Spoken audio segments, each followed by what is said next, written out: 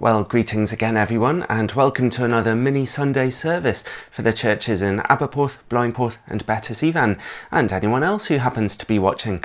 My name's Chris, and today we're going to sing some hymns, say some prayers and look at quite a spicy topic, which is how did Jesus handle anger, and what did he have to teach about it that can help us in our slightly angry world today. Should be interesting and kind of topical right now if you keep up with the news. But first we're going to sing a hymn, Praise to the Lord.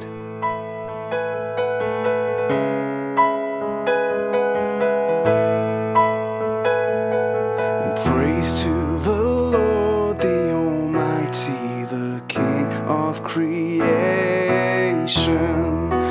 Oh, my soul, praise him, for he is thy health and salvation. And all ye who hear, now to his temple draw near. Praise him in glad adoration.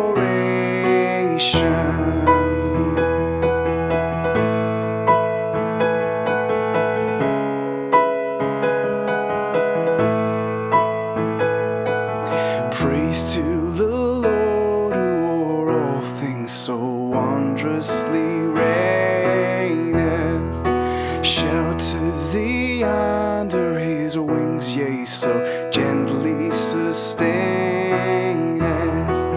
Hast thou not seen how thy desires there have been granted in what he ordained?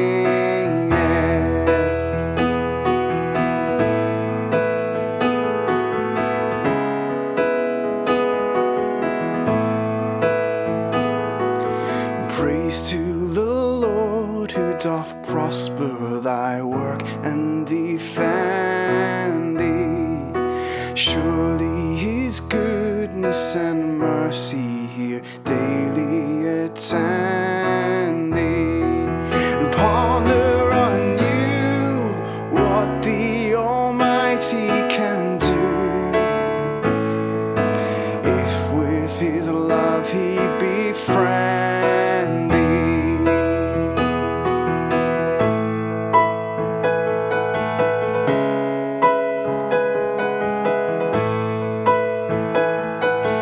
Praise to the Lord, oh, let all that is in me adore him. All that have life and breath, come now with praises before him. Let the Amen sound from his people again. Gladly for I we adore.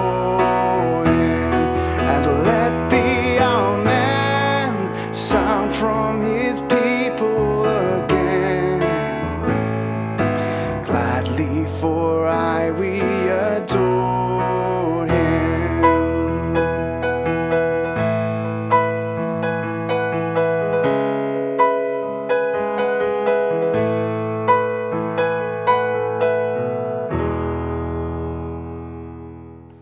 And whoever or wherever we are, we meet together today in the name of the Father, the Son, and the Holy Spirit. Amen. Now, the Psalms really are the songbook of the Bible, and they are packed with God's people pouring out their raw emotions to him. And I don't know about you, but I've been finding them extra poignant at this difficult time in the world. So please join me as I say Psalm 116, which is a song all about trusting God in his love and salvation, with words that recommit ourselves to his loving arms and ways of truth. I love the Lord, for he heard my voice. He heard my cry for mercy. Because he turned his ear to me, I will call on him as long as I live. The cords of death entangled me. The anguish of the grave came over me. I was overcome by distress and sorrow. Then I called on the name of the Lord. Lord, save me.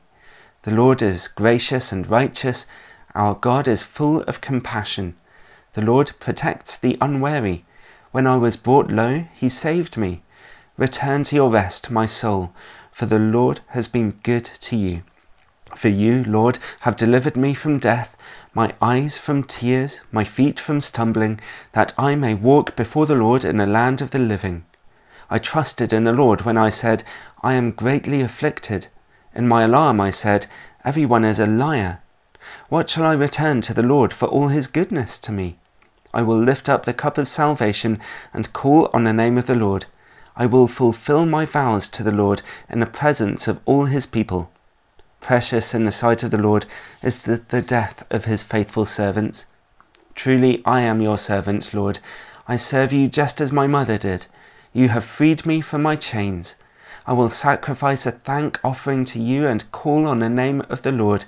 I will fulfill my vows to the Lord in the presence of all his people, in the courts of the house of the Lord, in your midst, Jerusalem. Praise the Lord. And our Bible reading today is from the Gospel of Matthew, chapter 5, from the Sermon on the Mount. And Jesus is speaking here to his disciples about their relationships with other people and their relationship with feelings of anger. So we start at verse 21. Jesus said, You have heard that it was said to the people long ago, You shall not murder, and anyone who murders will be subject to judgment. But I tell you that anyone who is angry with a brother or sister will be subject to judgment. Again, anyone who says to a brother or sister, Raka, meaning idiot, is answerable to the court, and anyone who says, You fool, will be in danger of the fire of hell. Therefore, if you are offering your gift at the altar, and there remember that your brother or sister has something against you, leave your gift there in front of the altar. First go and be reconciled to them, then come and offer your gift. Settle matters quickly with your adversary who is taking you to court. Do it while you are still together on the way, or your adversary may hand you over to the judge, and the judge may hand you over to the officer, and you may be thrown into prison. Truly, I tell you, you will not get out until you have paid the last penny. This is the word of the Lord. Thanks be to God. Well, I'd like to start with a question. What was the last thing that made you angry? Some of you who are generally quite calm and chilled out might have to think about that for a while others might be jumping out of their chair with a long list of upsets that have been driving you nuts over the past 30 years or so. No one can deny that. If you turn on the news, we see that the world seems to be an exceptionally angry place right now. In fact, the whole United States have been so angry and divided that protest and anger have been spilling out of it and into other countries. And that's not to mention the anger we might be feeling about the coronavirus situation, or about people who are breaking the restrictions, or simply the anger we feel at problems and strained relationships in our own lives, or our past hurts, or any unrighteousness we see in the world like racism. Anger is a feeling that almost defined my whole generation. Back in the 90s, the director of MTV, the most culturally influential music channel on TV at the time, said that they sought to communicate only two feelings to their teenage audience at the time: intimacy and anger. And now that sense of anger seems to have transferred across the internet to divisive and polemic memes and articles and posts that sweep through social media, which are often comprised of fake news or wild exaggerations or ungraciousness, but which rile people of all different opinions and politics very effectively. And on the internet, it's so easy to dismiss and dehumanize people that I think we're actually becoming far more divided as a society, as fewer and fewer people on all sides are slow to stop and listen to each other, quick to call out in anger. It's almost like an addiction that's growing and growing in our society. It's so worrying. Now, a lot of the anger we end up feeling tends to be righteous anger. There are a lot of things going on in the world, either systematic problems or isolated incidents, which it is right to feel angry about. Injustice, intolerance, unfairness, perceived or real. And very often, simple misunderstandings can be found anywhere and in anyone's lives. But something else is quite certain. The way people choose to behave when they're angry can have big effects on themselves and especially on the people around them. The history books are littered with examples of famous criminals and even international leaders who made destructive decisions, committed atrocities, waged wars, and even engaged in terrorism as a response to the hatred that they and their countries felt inside. What do you do when you're angry? How do you react? Well, generally, people tend to react in one of two ways. Firstly, you get hedgehogs. Now, when someone who's a bit of a hedgehog gets angry, they tend to get quietly defensive, they curl up in a little ball, don't really say anything, but they do get really prickly. You can tell there's something wrong, but they don't want to tell you, or they think that you should just know. And this tends to be a problem, well, a bit of a problem with people who are introverted. These kind of people don't shout or scream or attack people. They try to quietly bury their anger down, but instead it ends up overtaking them, and they become touchy and even outright bitter, going over what happened to them in their heads again and again, refusing to forgive. They tend to end up quietly plotting against whoever happens to be the object of their wrath, attacking them behind their backs and spreading cowardly gossip, instead of just talking to that person. They turn into a little ball of hatred which builds itself up to dangerous levels. And I believe that could be what happened with the police officer who killed George Floyd, which sparked all the protests that we're seeing and reading about today. At this point, we can only speculate what on earth he was thinking when he did that, but the killing seems so deliberate that perhaps after 19 years on the force, he had let anger and bitterness build up within him, to the point where he no longer cared about protecting people anymore, or even saw the value of human life anymore. Perhaps he was angry about things he'd seen over the years as a police officer, or some mistreatment he'd received from his superiors, or perhaps he had residual anger against his father, or some childhood trauma. What he did on that day was utterly inhuman and deserves the most serious punishment. But he's still a human being, like the rest of us, and there were still human reasons for what he did, emotional reasons, and traps of anger and bitterness of the same kind that we face too, every day, and which tempt us to attack other people. That can happen to people who respond to their anger like a hedgehog. It gets all rolled up into a prickly ball. Secondly, you get rhinos. When someone who's a bit of a rhino gets angry, they love to express it. They shout, they scream, they swear, they tend to overreact. They're often in trouble with the police for various road rage incidents or domestic disputes. Some rhinos will even take it further and become violent, whatever it takes to try and get it out of their system. And when they're done, they feel great for a moment, but the problem is they leave a trail of destruction and broken relationships behind them. And this is what's happening within a lot of the protests that are sweeping across America right now, and even in the UK, as very foolish people respond to their fears and anger with mindless looting, attacks and vandalism. All of us know a few rhinos and have probably felt their force too, as they find some reason to project their anger onto us and snap, which never does any good for anyone. Well, those are two pretty unhealthy ways people deal with their anger. Is there a third way though? A better way? Well, one of my great heroes is Martin Luther King Jr., and with things as they are today in the world, I wish he was still here with us now. His famous book, Strength to Love, detailed how important he felt it was to fight for the civil rights cause, to fight against injustice, but in a way that also involved forgiveness from the heart in order to see justice come in a peaceful way.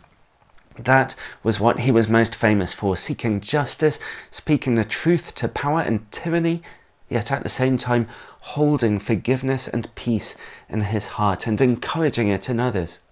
Although that really wasn't Martin Luther King Jr.'s way, it was the way he had learned as a Christian through his relationship with Jesus Christ, by applying what he had learned in the Bible.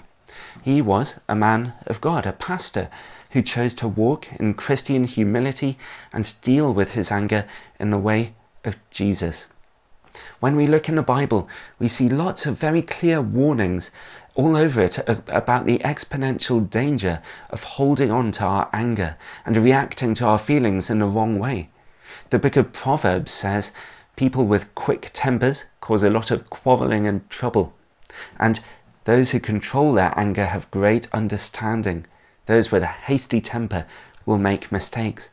Psalm 37 says, don't give in to worry or anger. It only leads to trouble. And Ecclesiastes says, keep your temper under control. It is foolish to harbour a grudge. And then, of course, Jesus came, and he had quite a lot to do with and to say about anger. In Jesus, we can see that it's okay to feel anger. It's not a sin to be angry. It's just a feeling. Jesus saw injustice around him, and he saw ungodliness, and it all made him very angry. The greatest example of this was his clearing of the tables of the money changers at the temple courts in Jerusalem. Where we read about it in the Gospels of Matthew and John, it's made pretty clear that he wasn't violent towards the people there themselves, and don't listen to any foolish people who try and persuade you otherwise, but he was definitely pretty passionate and forceful in dealing with their stalls and possessions, even putting the fear of God into them, and rightly so. He wanted to upturn a corrupt practice that had taken hold in the house of God itself, the one place where the Jewish world was meant to be completely perfect and totally holy. Jesus also showed in his life and teachings that he cared deeply about justice and fairness. Jesus was never someone who would wink at sin or ignore injustice, which is a stern reminder that we need to take very seriously how we live our lives and relate to the people around us. But Jesus always controlled his anger, and he urged people on to find any way they could to reconcile with their rivals, as we've heard in our reading.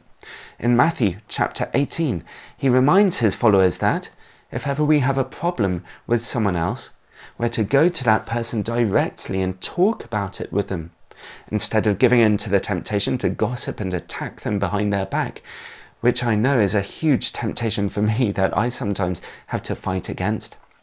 Jesus urged that we work for justice, but also reconciliation. But he also reminds us that our heart attitude to anger is what makes all the difference. In our passage, he's saying that anyone who dismisses or dehumanizes someone in their heart and chooses just to see them as an idiot to be opposed instead of a fellow human being to be reasoned with and even loved despite their adversity is in danger of some pretty serious spiritual torment themselves, even cautioning them of the fires of hell, and that really is a firm warning. Jesus wants us to stand up for righteousness and justice, even if it costs us. He wants us to protect people who are in danger, and that could mean calling the police on criminal activity or reporting foolish or divisive behaviour to the right people in authority, whatever the context is. But most important of all, to Jesus, as always, is the state of our heart as we do so. Are we using our anger sensibly to try and effect righteousness in the world? Or are we choosing to hold on to our anger and let it turn into bitterness, dehumanizing in our minds those who oppose us, instead of seeking to love them into changing and doing the right things? I have personally chosen that path of bitterness many times, even for some years after I became a Christian. It hurt me and turned me into quite an ugly person. I was a real hedgehog, getting prickly with all those around me and choosing to quietly attack people behind their backs, choosing a path of jealousy and bitterness. And I regret that so much now that I look back. But thankfully, God helped me to find a way out of that bitterness and anger. And it was through Jesus' teaching on anger that I was reminded of the danger of holding on to it and reacting to difficult situations by sinning back into them. But also, God did something wonderful inside me to help. He began to remind me by putting on my mind just how far I had fallen in my life myself and done things wrong. Just how much I needed God's forgiveness, infinitely more than others needed mine. And just how grateful I'd been when other people forgave me. He reminded me of that too. Having God remind me of all those things, it humbled me and broke me in a way, and it filled my heart with thankfulness. How can I hold my anger against someone else and become bitter in my heart when God was willingly and lovingly always forgiving me of so very much, even when I least deserved it? Whenever you feel anger, remember to have self-control. Ask for help from the Holy Spirit. Whenever you feel anger, remember to have humility, to remember how much God has forgiven you. Remember to have self-control if you're a bit of a rhino. And remember to have self-awareness if you're a hedgehog. Ask for help from the Holy Spirit. Stand up to the injustice and talk directly to the person you feel angry with if you can, yet do so with a humble heart, full of thankfulness for the forgiveness that you have already received yourself, so that you can break any cycle of anger that threatens to gain a foothold in your life. Remember to love and pray for the person who's hurt you. Pray for your enemies, because you never know. God might be more ready than you think to give you new eyes to see them as He does. Eyes of love towards someone who's probably hurting themselves. The same eyes of love that He has fixed upon you. Amen. And now we're going to say some prayers together. May we pray. Oh, Father God, thank you so much for this new day. And as we reflect on anger, we see so much injustice in this world. There's so much to be angry about right now. There's so much that hurts. Injustice in the world, injustice in politics, injustice in our lives, and past hurts and bitterness that we may be suffering from. Lord, there's so much anger, and we recognize the cyclical nature of it, that the anger that we hold on to causes us to be bitter and angry and treat other people badly, which causes them to be angry with us too. And Father God, we pray today that you would fill each of us with your Spirit so we could break that cycle of anger by remembering with joy just how much we have been forgiven by you, just how much you have loved us. Help us to stand up for justice, help us to stand up for righteousness, but always, just like Jesus, just like Martin Luther King Jr., to do so with a humble heart of thankfulness, a heart of love towards our enemies. Lord, in your mercy, hear our prayer. Father, we pray this morning for our local community. We thank you for everyone who's working together to make Aberporth, Blindporth and Battersea Van safe for everyone. Thank you for the community spirit that's here. Thank you for the key workers who are doing so much to help our nation, for doctors and nurses in the NHS, to bin men and postal workers and people who are working so hard in the supermarkets. Lord, thank you for all of them, and we pray your protection over our nation, over our hospitals, over our doctors and nurses, that you would pour your grace and your spirit and your wisdom and your hope and your energy into them to help them to keep going. And Lord, we pray that you would pour out your wisdom over our governments in Westminster and in Cardiff and even at local levels, so that we can find as a nation the best way into transitioning back to normal life again, and hopefully it'll come soon. Lord, in your mercy, hear our prayer. And now we take a moment of silence just to remember in our hearts, in a little moment of quiet, just anyone we know to be sick or unwell, to be suffering, to be in trouble, to be worried, to be fearful, to be in need of God. We especially remember Jeremy, David Tizard's son, and we remember anyone else who's had a difficult diagnosis or who might be battling against cancer or other long-term health problems. We take a moment of silence, just lift them in your hearts now.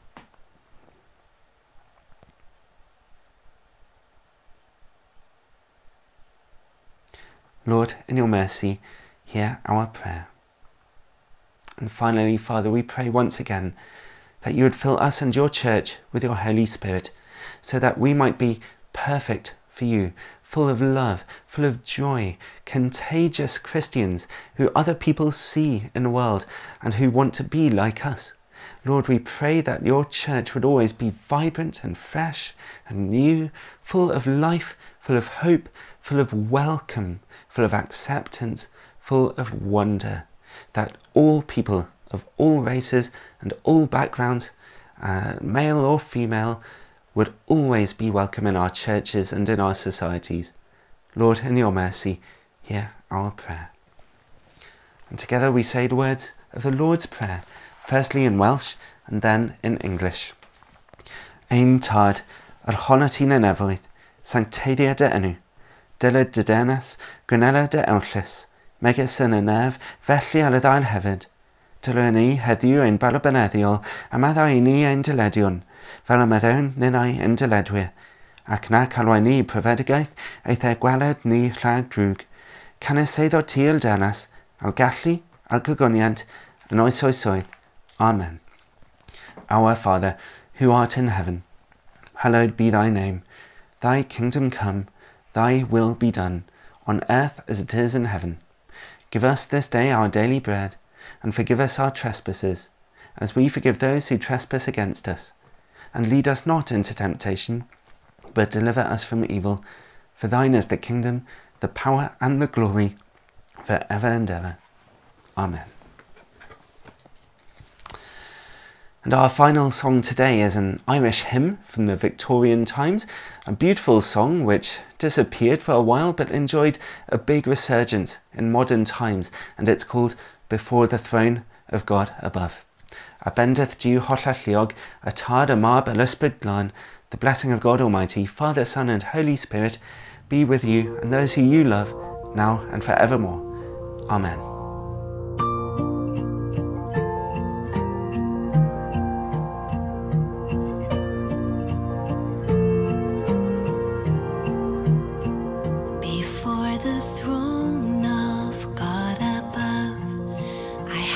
Strong and perfect plea, a great high priest whose name is love, whoever lives and pleads for me. My name is graven on his hands, my name is written on his heart. I know that while in heaven he stands, no tongue can bid me thence depart. No tongue can bid me thence depart.